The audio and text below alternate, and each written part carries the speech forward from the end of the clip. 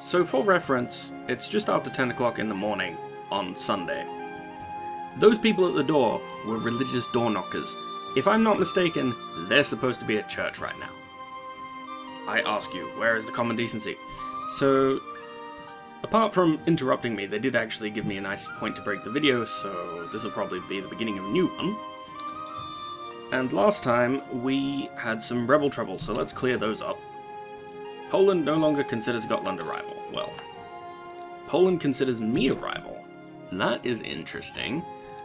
I guess that makes sense. We have a long border. They want some of the land I have. Who are they allied with? Denmark and Grodno. That's not really that big of a deal, all things considered. I'm also thinking that it might be a good idea to declare Gotland a rival. Because we need 3, and we can send a fleet up there to privateer. We actually already have one, I do believe, being constructed. Or I was going to do that? I think I was going to do that, and I hadn't done it yet. I do want to construct a new privateer flotilla, so let's build one here.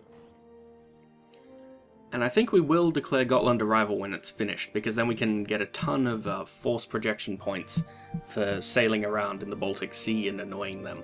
Sending privateers against people is a great way to get your power projection up, and if you get to 25, you get an extra leader without upkeep, and if you have 50, I'm not sure how you'd get 50. I guess if you were rivaling a massive superpower, you might be able to, because you'd be able to go to so many sea zones. So before we continue on with time, I want to move these armies back into spots where they won't suffer humongous attrition. You are all artillery, if I remember right. I do. You. I'll send one of you there. Scipio can stay in Adana or Antioch? Adana. It's got a higher force limit. You two should be able to take care of this Mongol patriot problem. Bloody Mongols. In my Roman Empire? Yeah, how do you like them apples? Get the fuck off my lawn. Somebody said, I believe in one of the videos, that I should be building my armies bigger, and I am. I'm doing that now. I'm adding extra artillery to everything. Let's see, festivities. I think we'll take the tax, because we're already at +3 stability. And the battle was won. So you... I'm going to send one of them to Damascus, and the other one is going to sit in... I think... Rosetta, because it's got a very high force limit. That should prevent people from annoying me all that much. Now, are you all artillery? You are. Excellent, excellent. So I'm going to pause again while I divide the artillery up. You have already split. You can split 2. I want to send 1 here. So that'll be you. 1 to Rosetta. You. 1 to Adana. And the last one... I think I put somebody in Damascus. I think. I'm pretty sure I just did that. I did that like a second ago and I've already gone, hang on, did I? Which leaves me these 4. Well, it's currently just 1 stack, but it will be 4 after I've finished dividing. I like to have about 5 artillery in every army at this early juncture because 5 gives you a nice ability to break down walls. And then you can go... Oh, your artillery too. Well, that's a tricky one. I thought I had an extra army. In that case, you can go join these guys. Easy fix. And then you guys will split and split. 1 to Galatia. 1 to Munich.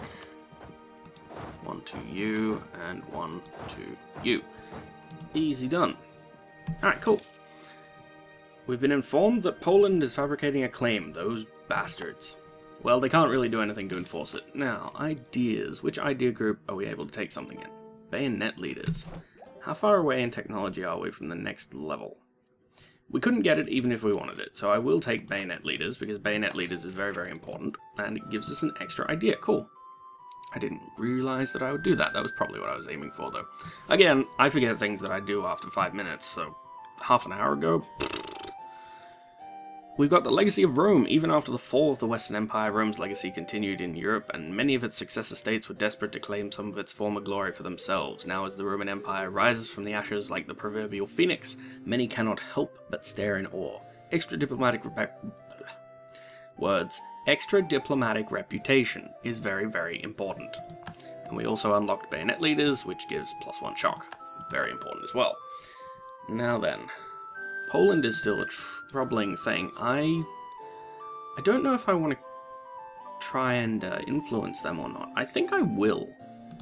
I'm going to recall the diplomat from Volga, Bulgaria. I'm going to send one of them to improve relations with the Swedes, and I think I'll put the last one on attempting to get our dynasty onto the elective monarchy. Because that extra reputation will help a lot. Sweden wants to royal marriage us. Certainly.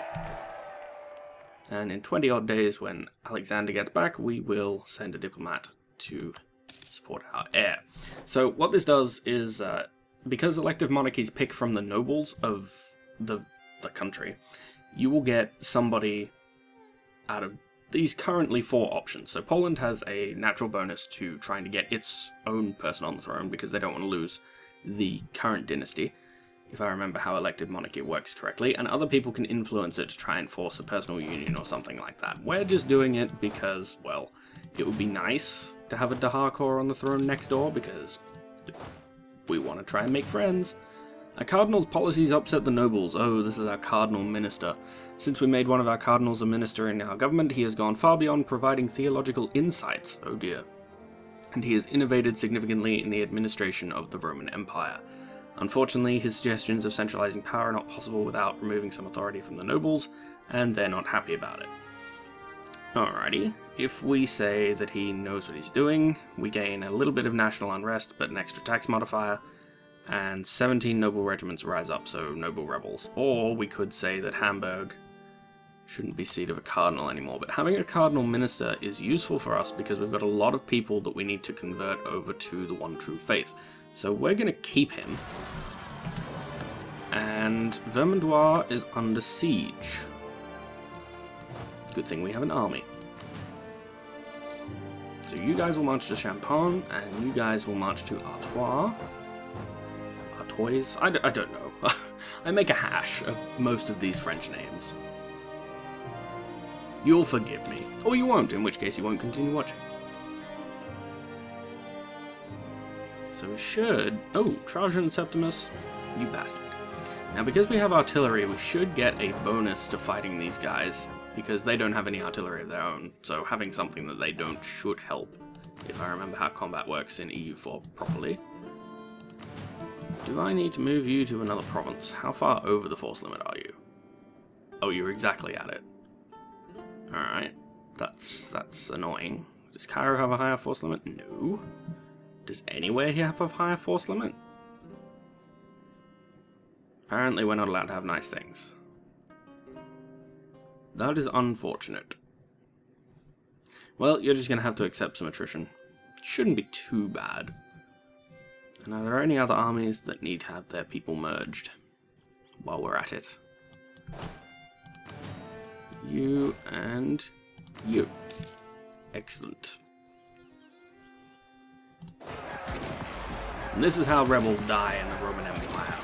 We suffer not their rebellious ways.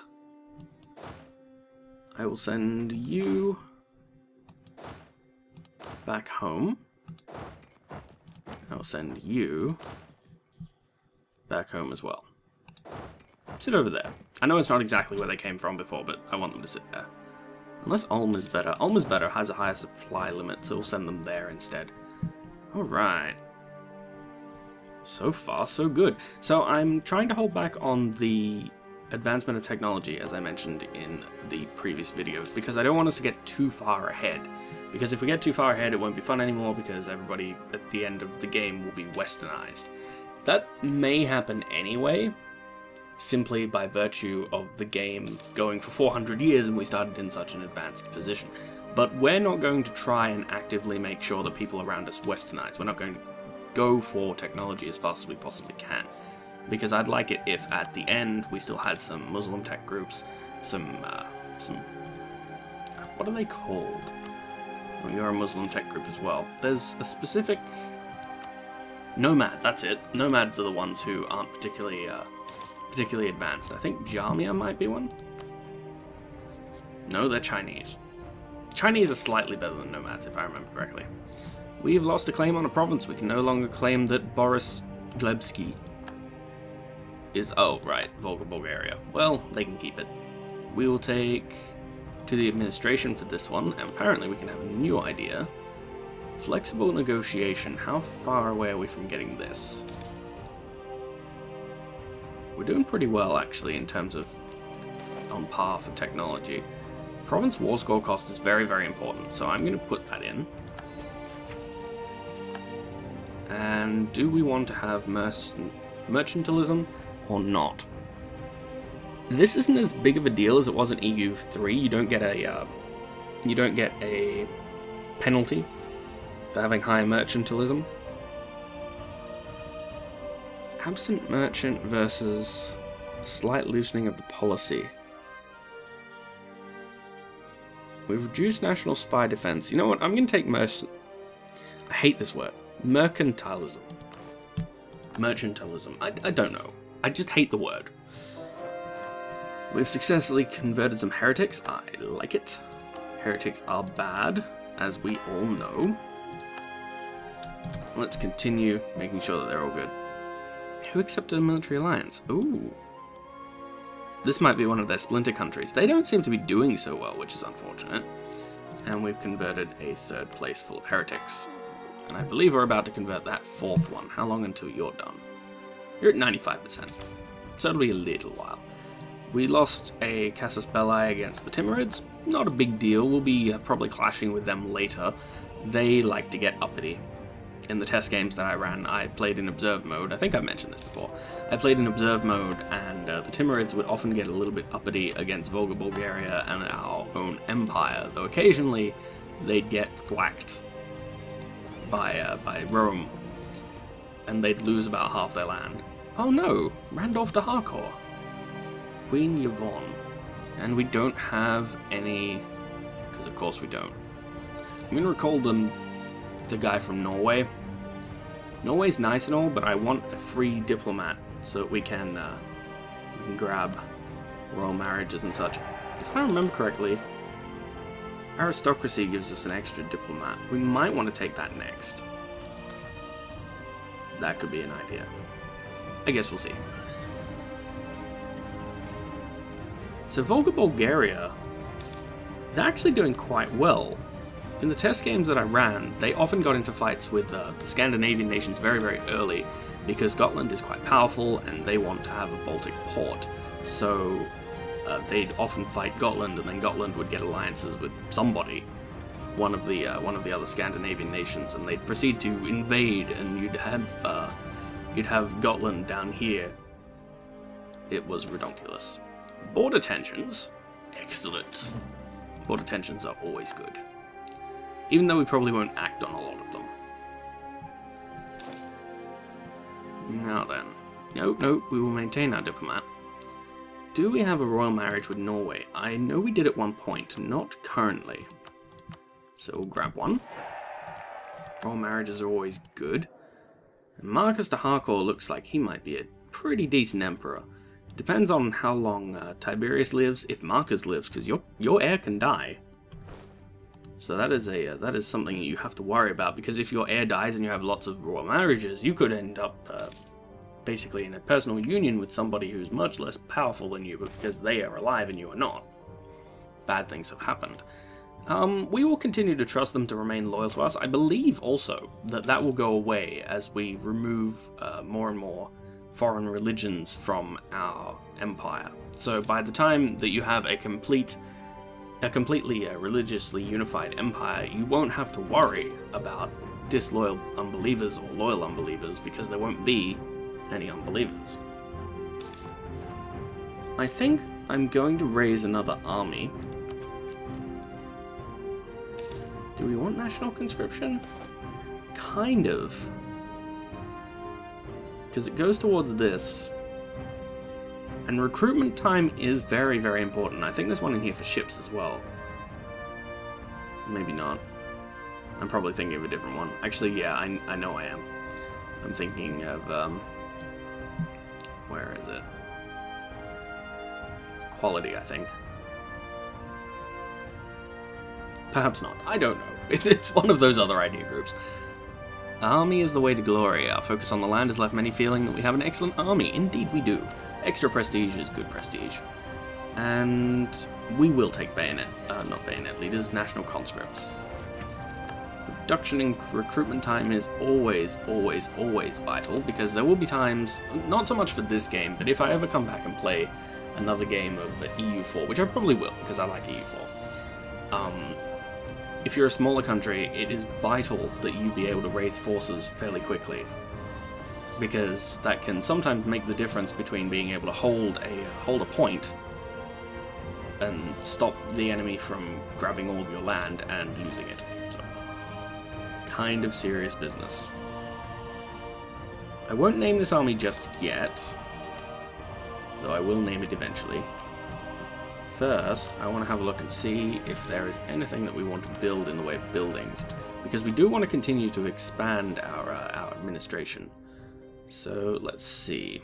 I think we need a courthouse. Is it a courthouse that we're building? No, a temple. We haven't got courthouses yet. We need temples all the way through Italy. The forts are our strength, or we must always attack. Extra discipline versus morale and fort defense. I'm going to go with the forts. That may have repercussions later, because if you put an over-reliance on attack or an over-reliance on defense, the events later in that chain will say, oh, because we've relied on defending a whole heap, our army isn't as prestigious anymore, or oh, because we've relied on attacking way too much, we lose manpower because people are cowards. That sort of thing. I think that's the one for being always on the attack. But there's some interesting events in this game. I love this game's scope and ability to make it feel like you're really running a country. Although, as I've said, my main criticism about the game is that there's not a whole ton to do during peacetime, and I did not want to click on the trade node. Thank you anyway, game. Now it's just doing it to shit me. I'm going to zoom in so I don't do that again. Ragusa. Have a temple. We will take, well, because we're building things using administrative power. Administrative power sounds like the option for me. So now we are spreading our religion and all that other wonderful stuff across the empire. Which is as it should be. So I'm imagining, because being one of a few Catholic countries, if you're the only Catholic country, I suppose it would be possible for you to block the reform entirely. But you'd have to have no other Catholics in the entirety of the game. So that would be very, very tricky. The Reformation shouldn't be too bad for us. We're a very big empire, but we have 4 missionaries, so we should be able to hold off stuff like that, if we're lucky. What do you want me to have? Diplomatic Corps. I will be taking you right away. Thank you very much. The Diplomatic Corps is very, very important because it reduces diplomatic technology cost, as you can see right there. Let's start with that one then. Through the establishment of a professional diplomatic corps, we can ensure that the hard-learned lessons of senior diplomats are passed on to the younger generation. Very important, because this is my main criticism of the game, apart from not having a whole heap of stuff to do during peacetime. That monarch points are split between technology, ideas, and building buildings. I get that it's streamlined, but I do not like it. I do not like it at all. Also, we have SPQR, for the Senate and the People of Rome, which is what SPQR stands for, I believe. I believe it is Senatus Populus something Romanus. Actually, I don't think the Q has a separate word, I think it's just Populusque. For the Senate and the People of Rome, the Imperial Senate may not wield as much political power as in the days of the Ancient Republic, but they still provide the citizens of the Empire with a sense of representation that was simply unheard of in most feudal societies. That's you guys! You get to tell me what to do at the end of each session. So I'm actually trying to think now what I want to ask you guys, and I'm thinking that it might have to do with idea groups, because idea groups are very, very important, and we'll soon be unlocking another one, because we're currently at 7 administrative tech, but 10, although it's 3 levels away, isn't that far in terms of time.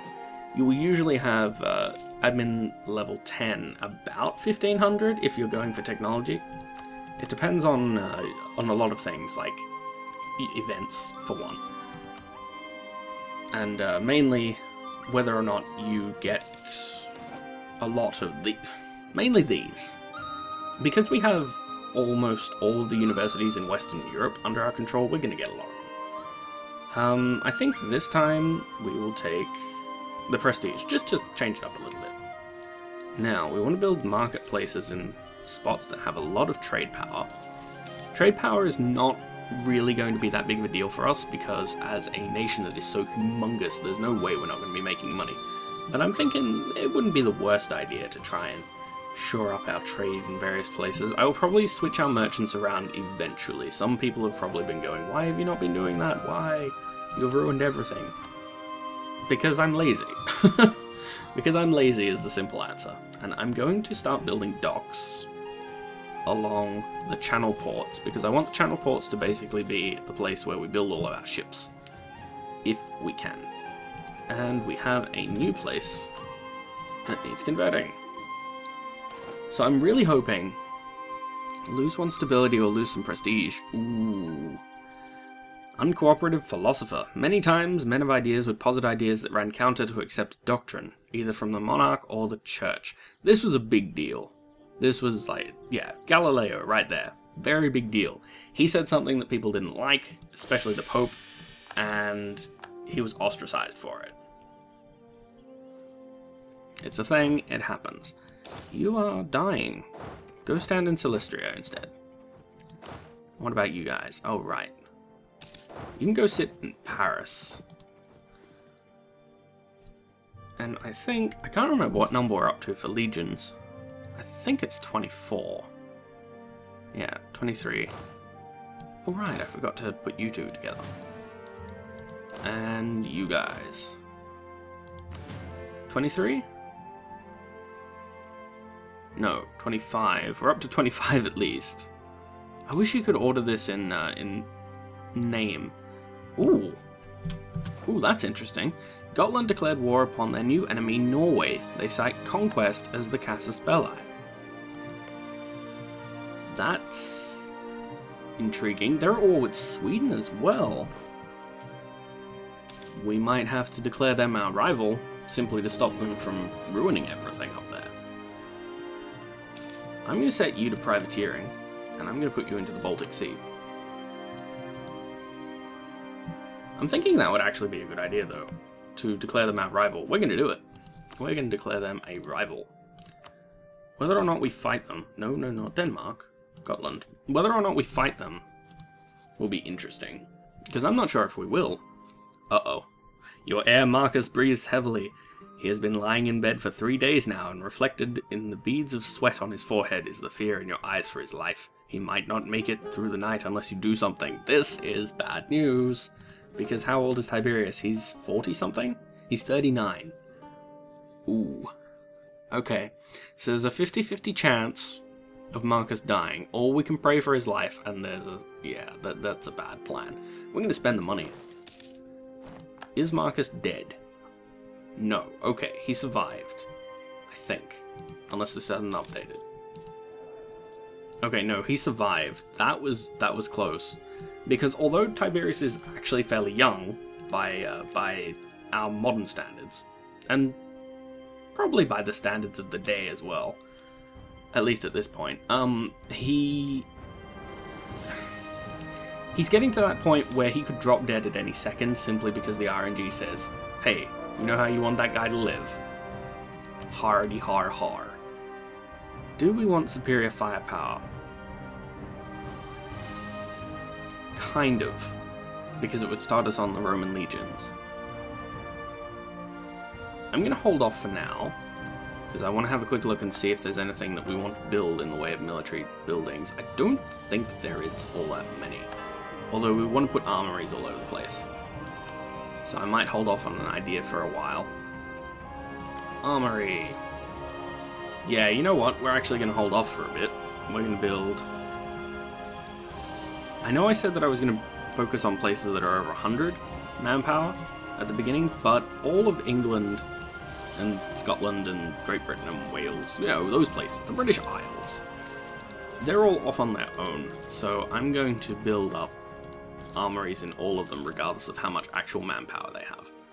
And let's see now. You need one, Pomerani.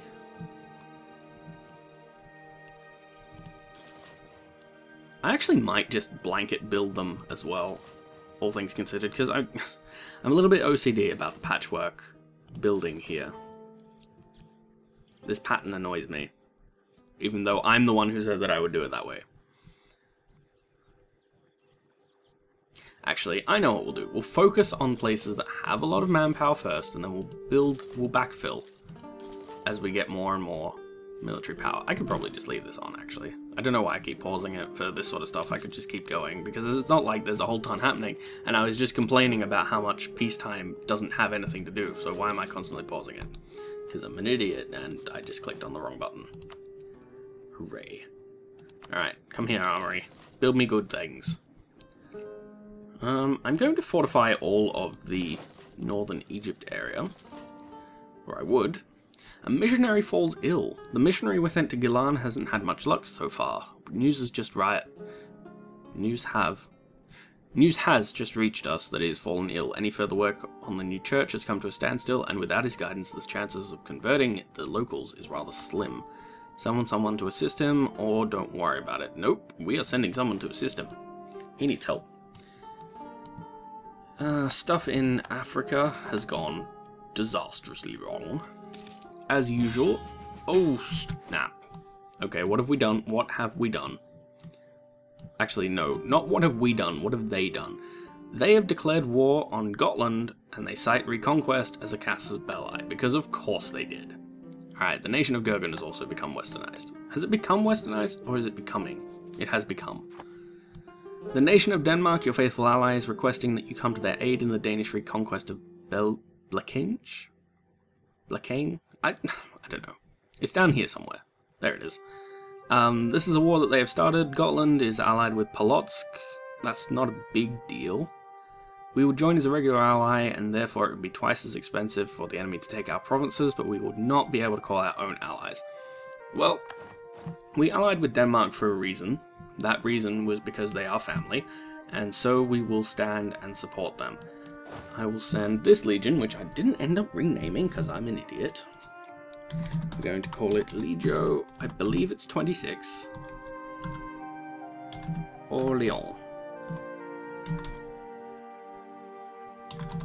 Orléans. Orléans. I'm pretty sure that's how the French write Orléans. As in the place-ish. Does that mean Poland's in on this too?